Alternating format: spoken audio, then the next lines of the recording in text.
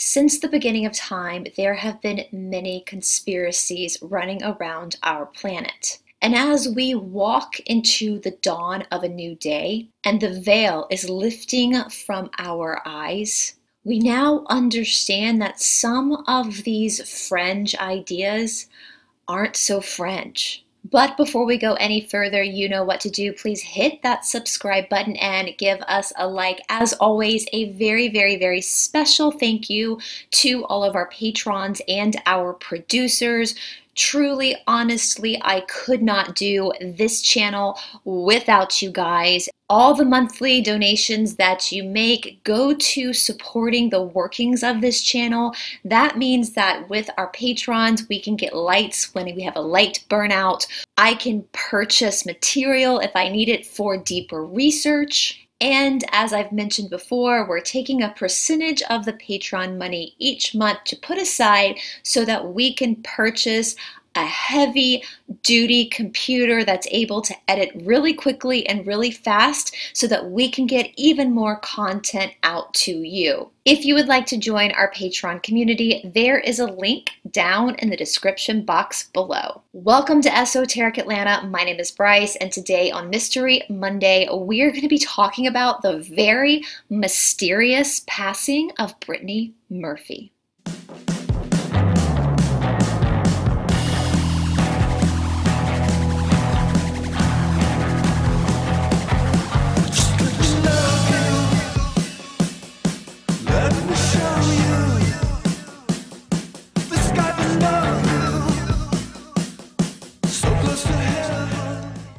Now, I was going to film this story as a bonus episode. I know we're right in the middle of our New Orleans breakdown and series.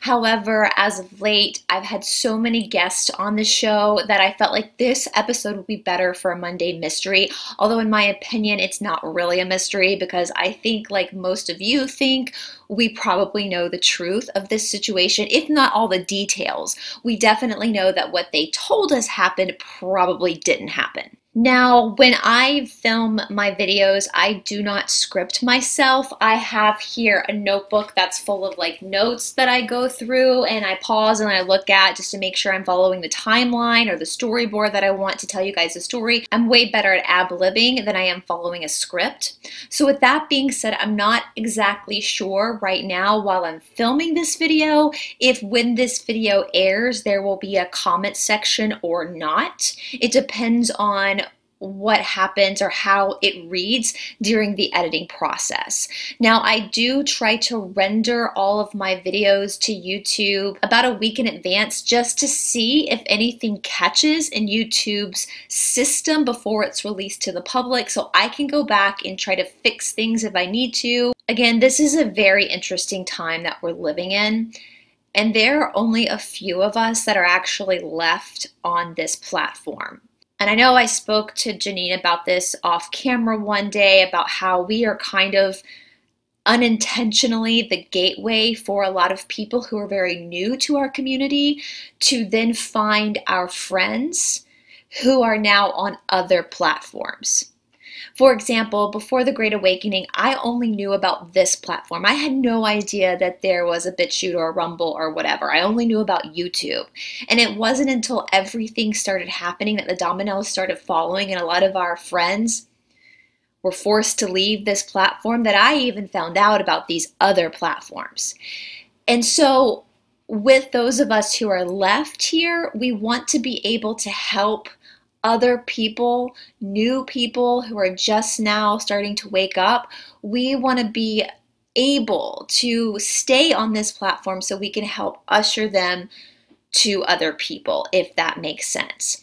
So with that being said, we have to be super, super, super careful about how we present our work.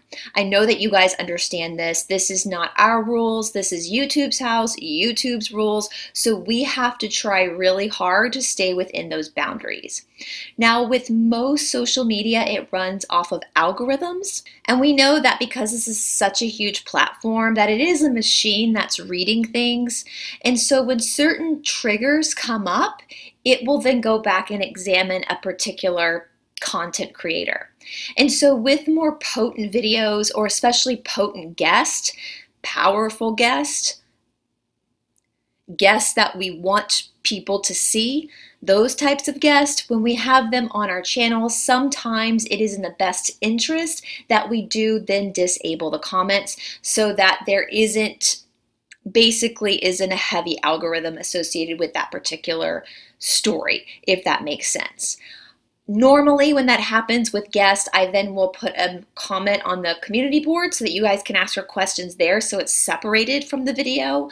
With this video, though, I will wait and see at the end of the video as I'm editing what it looks like, and if by chance it does feel like it's pretty potent, as we like to say, I will then disable the comments and I will leave a place on the community board for you to ask questions and make your comments. So again, it is separate from the video as we try to like mwahahaha fool the robot that is observing this whole channel. These are definitely crazy times we're living through. It's not right, it's not fair, and it's not something any of us like, but I do believe that this will pass very, very soon. And on that note, sometimes when I need like a mental break from the heaviness of everything we research, I will go and watch like the drama channels. I mean, I do love my reality TV show, I'm not gonna lie. I love the Jersey Housewives and the Beverly Hills Housewives and, you know, all that kind of stuff. That's kind of my junk food for my brain. But when I go over to these drama channels, I have noticed that they are starting to experience the same type of issues that we in this community have been experiencing for a very long time. That's how strict it's gotten with certain words.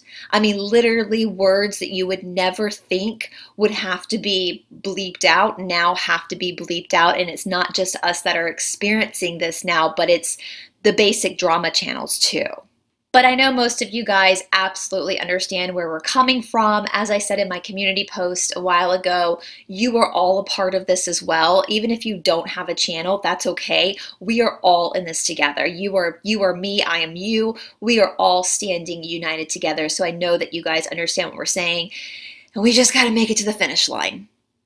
All right, so let's get into Brittany Murphy. Most of you have probably already heard of this case. A lot of people in our community have been kind of scratching their heads at this case because what they told us happened to her doesn't seem to be the truth. And there are a lot of very, very strange and weird situations surrounding her passing.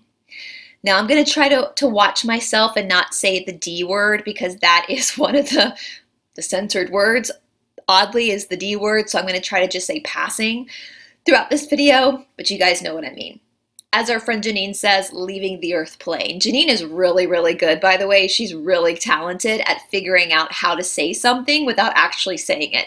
She's super good at that. Brittany Murphy was born on the 10th of November, 1977 in Atlanta, Georgia, in my hometown where I'm filming from right now. Her mother was Sharon Kathleen Murphy, and her father was Angelo Joseph Bertolotti. Now, her father's a very interesting man, and he's not really going to come into play until later on in our story. Actually, he is one of the warriors for truth. When Brittany was 2 years old, her parents did divorce. There were rumors that her father was involved in like organized crime and spent some time in jail. I haven't really looked into that side of the story too much because I'm more concerned about Brittany, but that's super interesting. And honestly, these groups, y'all know what I'm talking about, starts with an M, that her father may or may not have been involved with, in my opinion, at this point in our journey, seem way less nefarious than the other groups that we're going to talk about. I think you guys know what I'm saying. So after they divorced when Brittany was 2, Brittany and her mother moved to Edison, New Jersey. In 1982, at a very young age, Brittany was enrolled at the Venmo Fowler School of Dance and Theater Arts that is located in New Jersey, meaning that from the ages of 4 to 13, she was trained as an actress. In 1991, right before Brittany was to enroll in high school, her mother and her moved out to Los Angeles, California, so she could pursue a career in the movies. Now, Brittany and her mother had a very interesting relationship. I know that For most of Brittany's life, it was just her and her mom. Some people could say that is why they were so close, but other people think that there was more of a nefarious something going on here. I don't know at this point. I don't trust Sharon. That's just my opinion. I don't trust her, which we'll get into that later on, but I don't know if that's just because she's just a weird egg or if she's involved somehow in what eventually happened to Brittany. Brittany would go on to pick up little roles here and there, some commercials, little extra stuff, small supporting roles, but in 1995, she had her big break in the movie Clueless. I know most of you guys are very familiar with the movie Clueless. It ended up becoming a very classic movie that many generations have enjoyed.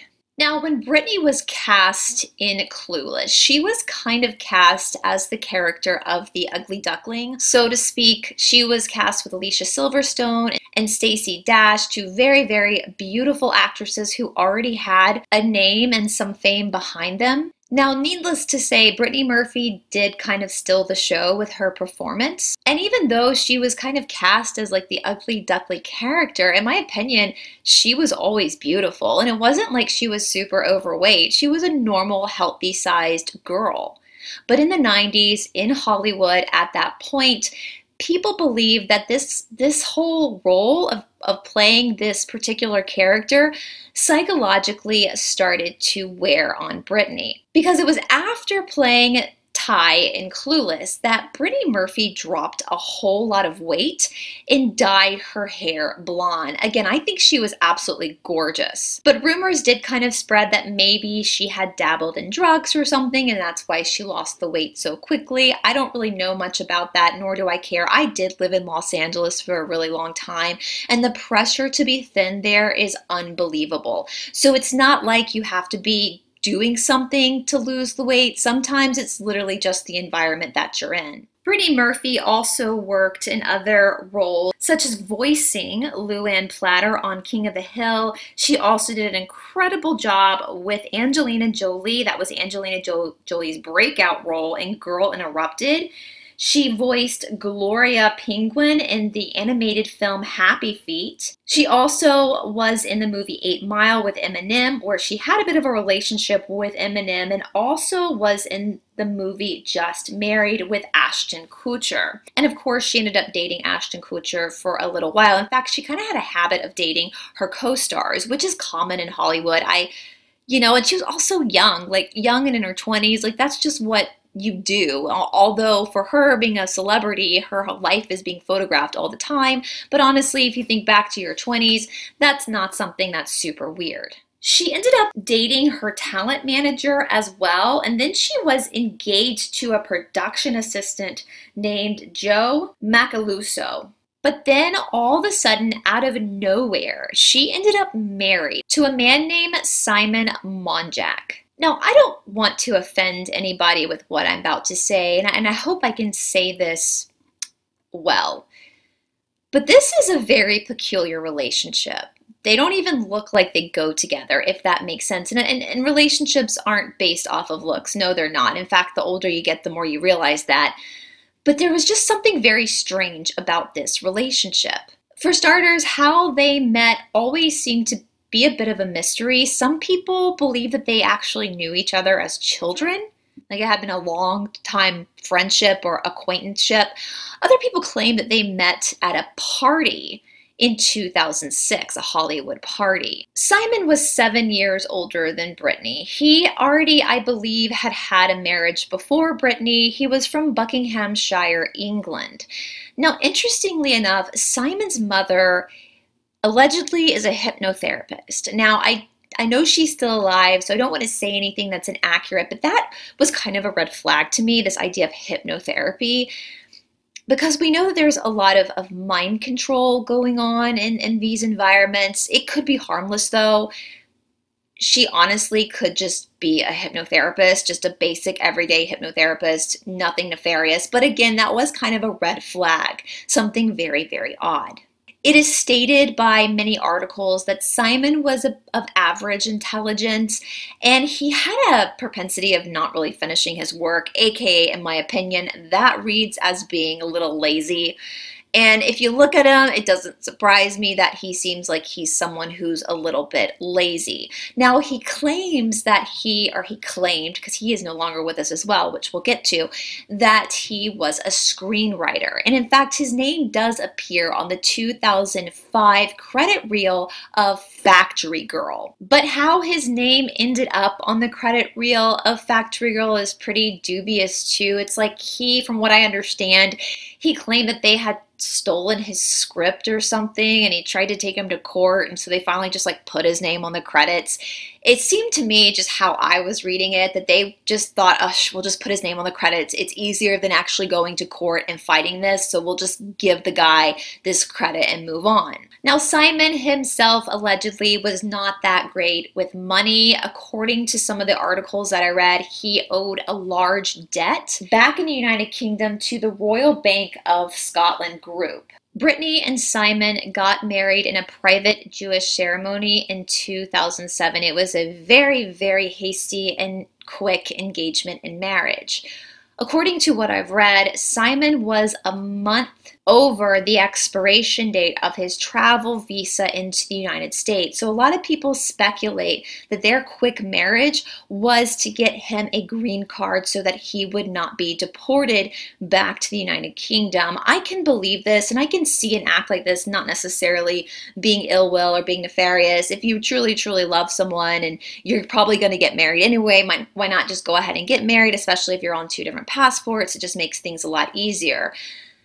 However, these are in situations where their meeting is not dubious but understandable. But with Simon and Brittany, the whole inception of their relationship is just super, super strange.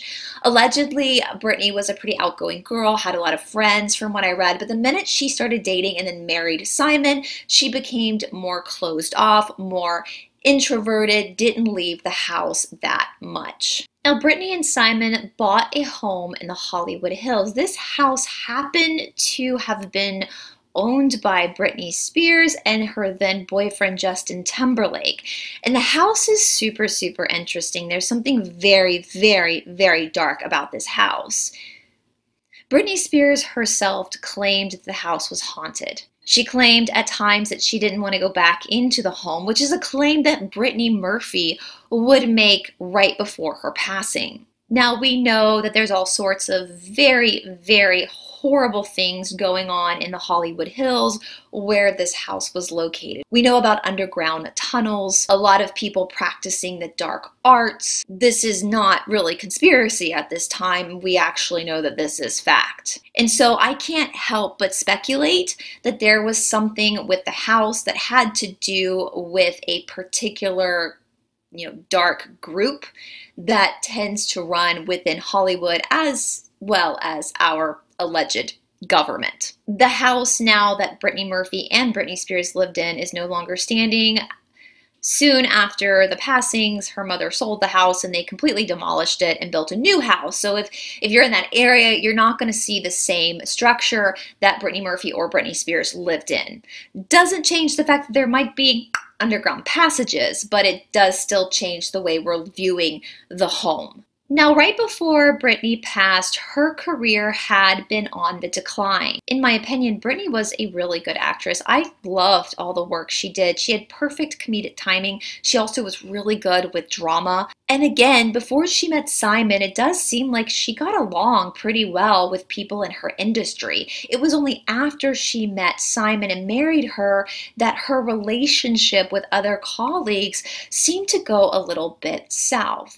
In fact, after the movie Little Black Book, she had a really hard time booking work. And as I said, before her passing, just like her predecessor, Britney Spears, Brittany Murphy did not want to go back to this particular house. There were stories listed in the Hollywood Reporter that Brittany Murphy would beg her husband to let them just go stay in a hotel for a while. She just did not like this house. This house creeped her out. I don't blame her. The house that I grew up in really creeped me out too. Like, I, even as a teenager, hated being alone in that house. There was something very dark in that house, and I'm really, really glad that my mother does not own that house anymore and lives in another house now, because there was something really sinister in that house. I still don't know what it is, but I just, even as a kid, did not like that house. So yeah, I mean, places can be haunted. They can be like marked with some bad energy, bad juju. And of course, if there is some, you know, Clockwork Orange type mind control stuff going on in the neighborhood and perhaps underneath, it can cause a visceral reaction from a person, even if the person can't quite remember, has had their mind scrambled regarding that particular house. I'm just alleging this happened. I don't know if it happened or not, but it just kind of seems like there was a definite reaction to this house in the same way Britney Spears had, and we all know what's going on with her too. Anyway, I think you guys know what I'm saying. Now, it is rumored that Brittany Murphy really wanted to be a mother. She wanted to have children. And so around the time where her career is kind of on the decline and she doesn't like their house, she was speaking to Simon and her mother, because her mother very weirdly lived with them as well, about moving to New York and starting over. She felt like at this point, Simon could then really focus on his writing career and she could focus on having children and being a mom, which seems fair because at this point, both Simon and her mother, Sharon, were basically living off of Brittany Murphy. Brittany Murphy was the sole provider for her family, and this necessarily is not a bad thing. In a lot of families, there's one person who is the breadwinner. But it really does seem like they were just pulling from her. She was nothing, in my opinion, but a cash cow. Now, the fact that Sharon lived with her daughter and her son-in-law isn't what's weird. There are a lot of in-laws that will live with their children, and especially since Sharon herself had been diagnosed with breast cancer in 2004, there is a lot of understanding as to why she was living with her daughter. But there was like a possessiveness, a weird possessiveness between both Simon and Sharon. And if you look at pictures of Brittany before she passed, you can definitely see, like in her eyes and her face, that it was almost like her life force was just being sucked out of her. But Simon and Sharon's story will get even weirder, trust me. On December 20th, 2009, at 8 o'clock in the morning, the Los Angeles Fire Department received a call requesting that they visit the home of Brittany Murphy. According to what I could find, Brittany Murphy woke up at 7:30 in the morning complaining of severe stomach pains. She went into her bathroom where she proceeded to pass out. At that point, Simon and her mother allegedly tried to put her in the shower to wake her up.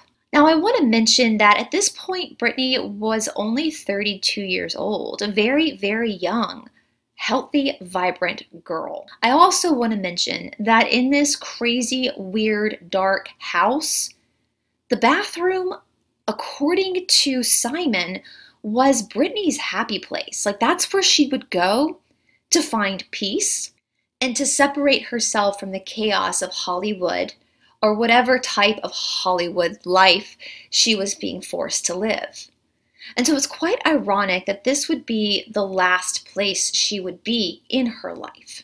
There is a 911 call that you can Google and listen to between Sharon and the 911 operator regarding trying to resuscitate Brittany.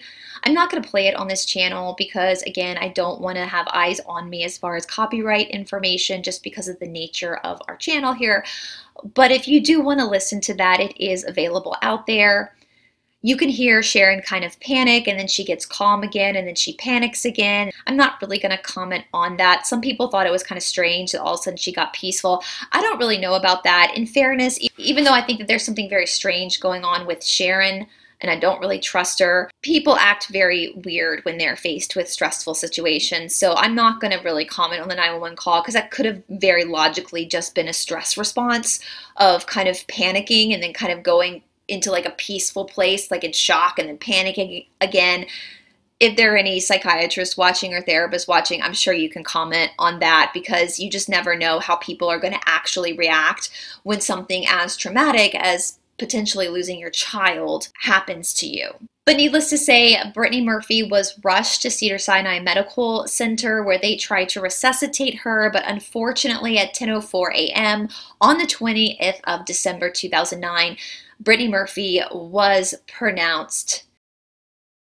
Now, immediately they wanted to do an autopsy, which her husband Simon tried to postpone. He did not want them doing an autopsy. However, Simon's request was overruled by the coroner, and different states do have different laws in the United States regarding an autopsy. For a lot of states, it's just a natural process, especially since the person who has passed away maybe passed away unexpectedly, like they weren't super sick or didn't have cancer, there was not, or they weren't super old. Like, it's kind of common practice for a lot of states to then just do an autopsy just so they can see what actually happened to cause a 32-year-old woman to. Ed Winter, who was the assistant chief coroner, told the Associated Press that her death did, however, seem to be natural after the autopsy was performed. On December 24th, 2009, Christmas Eve, Brittany was interned at Forest Lawn Memorial Park in the Hollywood Hills. If we look at the autopsy report that was done on the 21st of December, the day after her passing, we have notes of an event that happened 6 weeks before she passed away. This was their trip to San Juan, Puerto Rico. Brittany Murphy had landed a job. She was going to be starring in the low-budget film called The Caller. Now, oddly enough, Brittany only worked on The Caller for 1 day before she no longer was associated with the project. The alleged rumor was that Simon, her husband, came onto the set drunk and was causing a lot of chaos. The people working on the movie asked Simon to leave, and when he refused to leave, Brittany stood up for him instead of her job, and therefore she was basically fired from this movie. Now, this is interesting because there are rumors that he would do this anyway. As I said, when she married Simon, things seemed to change. It was almost like he was extremely possessive of her, very jealous of her. Her mother also, allegedly, in my opinion, seemed to also be very possessive and jealous of things happening around her own daughter. Again, in my own opinion, not fact, but in my opinion. Now, the story goes that after Brittany left this project, her husband, and her mother, because yes, her mother traveled with her and her husband down for her to do her job in Puerto Rico, decided just to stay in Puerto Rico for 10 days for a little vacation. While in Puerto Rico, both Sharon and Simon got sick. It happens when you travel to a foreign country. Sometimes you can get, a little bit of sickness from the water or from whatever, just being in a different environment. Happens to me literally all the time. Every time I travel to India, I always get sick. It's normal. However, Brittany did not get sick. But when they returned home from the trip, Brittany then got sick. So at this point, the coroner believed that what happened to Simon and Sharon must have been a virus, and Brittany must have been affected by this virus once they were back in Los Angeles. On her death certificate, it is written that she passed away from really pneumonia mixed with anemia, mixed with a cocktail of 10 different prescription drugs. This was officially added on February 4th of 2010. That just happened to be my 27th birthday. Now, the coroner did mention that all these prescription pills in her system weren't dubious. It wasn't like they were drugs of entertainment or party drugs. They were literally drugs that were supposed to be for fighting off like a respiratory infection. And so it occurred to the coroner that even though she was taking prescription drugs that weren't all hers, that she was just trying to cure whatever sickness she had contracted from her mom and husband down in Puerto Rico. Nothing super suspicious. We've all done that. We've all taken something, even if it's not ours, that's our parents, our spouses, or our siblings, that is for a particular, like an antibiotic, that's like for a particular virus. Nothing fun happens with this. It's literally just a medication to get healthy. And so that's kind of what they said had happened. Like, she had this pneumonia, she was taking all these concoctions trying to heal herself, and on top of that, she also had anemia. Now, this is strange to me because, again, I'm not a doctor. I come from a bunch of doctors, families in the medical industry, but I am not a doctor. Now, anemia isn't something that's rare. I'm a little anemic. My sister's a little anemic. Probably most of you watching are a little anemic. This is not, again, a very rare disorder, or a disorder that really causes that much of a health issue if you're aware of it and you know how to work with it to help your body get the iron that it needs. Now, the doctor's excuse for putting pneumonia and anemia on the death certificate was that because of the anemia that was so strong and all the drugs, her body just could not fight it off, and that's what caused her to kind of go into a cardiac arrest and pass away. All in all, that seems pretty logical. It's just like this perfect storm of bad luck and strange occurrences. On the 23rd of May, 2010, her husband, Simon Monjack, also passed away in the same bathroom under the same circumstances. Now, there had been some weird occurrences with both Simon and Sharon right after Brittany, again, had passed away. They both continued to live in the house. And when the emergency responders came to the house when Simon himself passed, it appeared that Sharon, Brittany's mother, had been staying in the same bed as her son-in-law, Simon. Y'all, that's so freaking creepy. I could not imagine my mother staying in the same bed with Todd, my boyfriend. That's freaking weird. There was also a rumor that was going around, and I couldn't find any proof behind this rumor, but I'm going to tell you anyway. Just know it was just a rumor, that allegedly on the side of the bed where Sharon was sleeping, they found some prescription drugs that said Sharon Monjack. That's Simon's last name, as in her late daughter's husband's last name. It is also alleged that right before he passed away, he called his mother over in England and was telling her he did not feel well and he had a fever of 104 and needs to be seen by a doctor ASAP. It is said that her mother begged Sharon to take her son to the doctor, but Sharon wouldn't do it. We also know that on the date that Brittany's death certificate was released, again, my 27th birthday, February 4th, 2010, Simon and Sharon launched the Brittany Murphy Foundation. This was supposed to kind of be a catch-all foundation from what I could find, where it helped kids in low economic areas be involved in the arts. There was also like a branch of it for like cancer survivors like Sharon. Anyway, they had this huge event on February 4th, 2010, where they took in all these donations. However, there was never any filings for their 501c3. There was never any tax paperwork for this foundation, even though they were taking in lots and lots of money and donations, which is super suspicious to me because, as I said, Brittany was kind of their cash cow, and now that she's gone, it's almost like they're still creating this entity that would represent Brittany to also be like a cash cow for them. But regardless of the fact, in 2018, the foundation was completely defunct. Now, as I said, Simon's death certificate said the same thing as his wife's death certificate, that he died of pneumonia and anemia. And this whole rumor of toxic mold started to swirl about. Toxic mold could explain everything. It could explain crazy hallucinations that people like Britney Spears had allegedly had in the house, and Brittany Murphy. It could explain the paranoia, the reason why she was withdrawing. Mold can really, really hurt someone. And it could explain why a healthy 32-year-old girl would eventually pass away. The body can only fight so hard. However, Simon Monjack was older than her and was quite a bit heavier than her. So if that was the case, it's kind of shocking that she went first and not him. Deductive reasoning on my part as a layman, like that just seems like he would have a harder time fighting it than she was, because he was not, because in my opinion, she appeared to be healthier than he did. It's also strange because nothing ever happened to Sharon. If there was toxic mold in the house, Sharon most likely would have also been affected by the mold. Now, the coroner did say that this was not the case. Like, he didn't see any signs of toxic mold in Brittany's autopsy or in Simon's autopsy. And at first, Sharon seemed to agree with the coroner that no, this house is fine. But now that Sharon is living alone in this mansion in the Hollywood Hills, she decides to file a lawsuit against the builders of the house for said toxic mold, even though no toxic mold was found.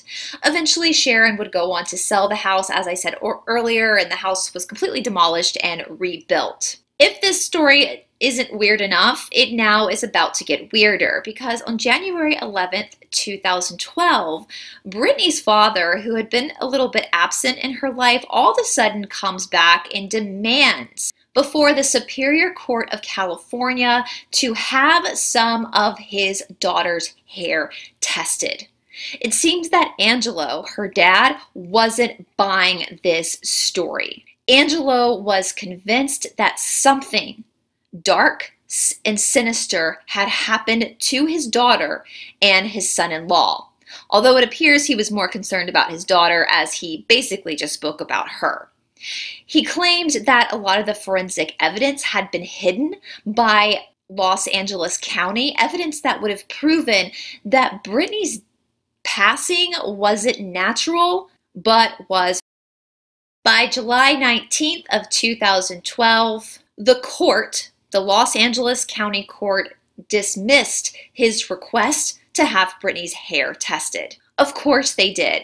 In my opinion, the Los Angeles County court system, along with most all the court systems in our country and in all the countries around the world, are part of the problem and part of this dark group of individuals that practice a very, very dark religion that we see both in Hollywood and in our government system, allegedly. Y'all know what I'm talking about. I can't say the word out loud, but it starts with an I. It ends with a TI. But like any good parent, this dismissal from the court did not stop Angelo. He allegedly had 2 different independent tests done on some of Brittany's hair, and basically both of the reports, again, allegedly came back that her hair showed the same toxins that are found in rat poison. This means that Brittany's passing was not natural and was not due to pneumonia or anemia. From what I gather, now Angelo himself did just recently pass away of old age, so he's not here to speak for himself anymore, and so I'm going to do the best I can to sum up what I feel like he was trying to say, but I do apologize if I get anything wrong. This is just my interpretation. He believed that the United States government, along with Sharon, his ex-wife, Brittany's mother, had something to do with her passing. Now again, if you're on this channel, you know that Hollywood and DC are basically the same thing. Hollywood is DC West. Most of our top-notch celebrities ain't nothing but, the 3-letter agencies people. We know that Hollywood is used as a mouthpiece for what these nefarious groups want to say to us. It's all tied up together. If you're on this channel, you already know that. And basically, from what I understand, what Angelo was saying is he was kind of saying the same thing, that this was a very strategic move for a very strategic purpose. Now, this also is backed by a woman named Julie Davis. Now, Julie Davis was born in the USSR. She immigrated over to the United States to work as a stunt double in Hollywood, and she still is registered with the Academy of Motion Pictures of Arts and Sciences. She ended up marrying a man named B.J. Davis, who is a film producer. Now, after the events of September of 2001, y'all know what I'm saying, Julie, like many other Americans, decided that they wanted to serve their country. They wanted to do something for the greater good. And so she started to work for Homeland Security. She started working in customs, and one of the biggest ports in the south of the United States was where she was posted. Now, on July 4th of 2004, roughly 5 years before Brittany passed away, She was notified by her higher-ups to be on the lookout for a group of people that were allegedly tied to the same people that were blamed for the events of 2001 to be crossing through this border. On the day that this happened, Julie Davis reported that 23 people came through that met this description of who they were looking for. She immediately went to her higher-ups to turn these people in. When they didn't do anything about it, she went above them to turn these people in. And this is when all hell broke loose for Julie Davis. Before this happened, Julie Davis was a model employee. She had no records or warnings or write-ups. She was outstanding at her job. She had even won many awards for her job as a border and customs agent. But once she went above her higher-ups to turn in these 23 people that could have come through to hurt citizens, she then had everything turned upside down on her. She went through about 54 investigations by Homeland Security. They were setting Julie Davis up. Her home one day was raided by 27 Department of Homeland Security agents, literally her colleagues, where she was arrested and she herself was labeled as a domain. During her investigation, Department of Homeland Security assigned a new supervisor to Julie Davis's unit. This was a woman named Susan Boutwell. Now, Susan Boutwell was not experienced enough for this position. She had before this a lower ranking than Julie Davis. But Susan Boutwell was replacing a man who held that position first, who supported Julie Davis. Basically, he was calling a spade a spade. He knew what the United States government was doing to Julie Davis and he was supporting her, so they had to put somebody else in his shoes and they removed him from his position. Susan Boutwell, under oath, told a pretty wild story. She claimed that her daughter was an up-and-coming actress in Los Angeles and had met Brittany Murphy on an audition. She claimed that Brittany Murphy told her or her daughter, I'm not really sure which one, that on July 4th of 2004, Julie Davis and her husband, BJ Davis, were on location filming a movie and weren't even at the Customs and Border Patrol. And so everything that Julie Davis was alleging happened with these 23 people who crossed the border can't be true because Julie Davis wasn't even there. Now again, Susan Boutwell testified this under oath. Well, when Brittany Murphy found out about this whole story that Susan Boutwell told, she piped up and said no, that's not true, that she doesn't even know who Julie Davis was. But then she would go on to befriend Julie Davis because she was now going to witness in her favor. This means that Susan Boutwell committed perjury in order to protect Department of Homeland Security. Unfortunately, before Brittany Murphy was due to testify in Julie Davis's trial, you guessed it, she passed away. Now, of course, since Brittany Murphy is no longer with us, the narrative has shifted that Julie Davis just imagined this friendship with Brittany Murphy and all that they had was like a fan letter she had written her at one point. Pretty handy seeing that Brittany Murphy is no longer around to tell us her story. Now, again, I am highly suspicious of Sharon. In Sharon and Angelo's relationship, most people probably are looking at Angelo for being the bad guy. And maybe he was tied up into some organized groups, if you know what I mean. But it seems like Sharon was actually the nefarious one. It seems quite weird that she was basically the sole person with her daughter all those years. She was the one pushing her into show business right before she entered high school and was basically there with her the whole way. Again, Parents do support their children, and we do have this idea of helicopter parents, but this kind of crossed a line in my opinion. We do have Brittany living in the same house as Britney Spears, both complaining of the same dark entities that were within the house. We now know, again, of the tunnel systems and the idea of mind control used on some of these young starlets, especially young women. And then you've got the whole thing tied up with Julie Davis, with the United States government, and Brittany Murphy trying to defend her. It's like the perfect storm. Now, it's been over 10 years since Brittany Murphy passed away. And I do hope that her spirit and her soul are at peace. Will we ever find out the truth behind Brittany Murphy's passing? I think we will. I don't think she's the only one that's had a strange and mysterious passing over from Hollywood. I would not be surprised if we find out more nefarious information about Sharon, but again, that's just my opinion, my alleged opinion, and hopefully soon her passing can receive some justice. Now, we will be returning back to our series on New Orleans. Of course, on Wednesday, we will be doing part 4 on the Apocalypse of Abraham. I am deep in the study of Marie Laveau. That was by far one of the most requested people y'all wanted me to research for this series. And it's very, very interesting, guys. I mean, shocker. I don't know if you guys are going to like what I have to say about Marie Laveau from what I found, but I don't think you will be surprised. Let's just say that the Catholic Church has inverted a lot of shit. And Marie Laveau might not actually be the bad guy in this whole story. She might have just been painted as such by the real bad guys in New Orleans, which had to do with, again. Now, just a quick question for you guys.